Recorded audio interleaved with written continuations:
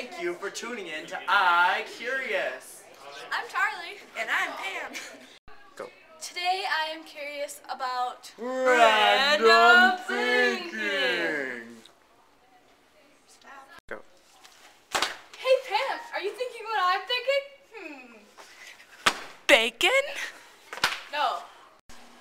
Dang. No. I was thinking, how and why do flames turn different colors? I like pretty colors. Let's make flames pretty. Fire! This is copper chloride. When we add to the flame, it turns green. Fire! This is potassium chloride. It turns it orange, but has some purple sides on the edges here, as you can see. Fire! This is magnesium sulfate, also called Epsom salt, and as you can see, it turns the flame orange with a little bit of green and blue. Dr. J. So, Are we? Fire! potassium chloride gives the flame a purple color.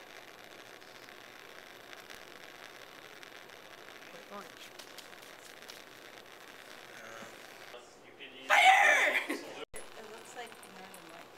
I was kind of thinking that. Oh shit. That one is way too big. Gosh, I'm bad at this. I just want to like blow all this stuff up.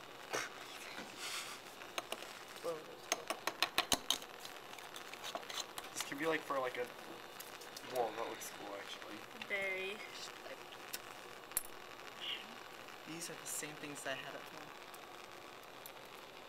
That you tried to start a fire? Yeah. Didn't go so well, did it?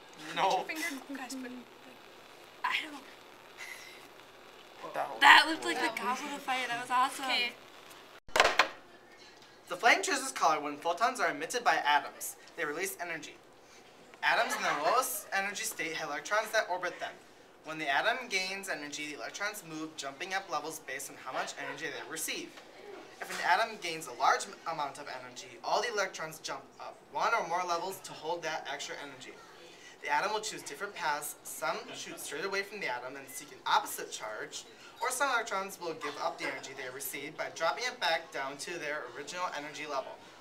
When electrons give up their energy, parts of the atom is emitted as photons, which gives the flame the color.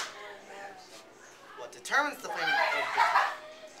The color of photons released depends on how much energy the electrons release as they fall back down to lower levels.